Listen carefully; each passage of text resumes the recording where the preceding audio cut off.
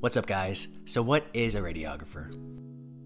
First off, radiographers are also known as radiologic technologists, but simply put, they are healthcare professionals that operate on highly advanced equipment which produce images within the human body.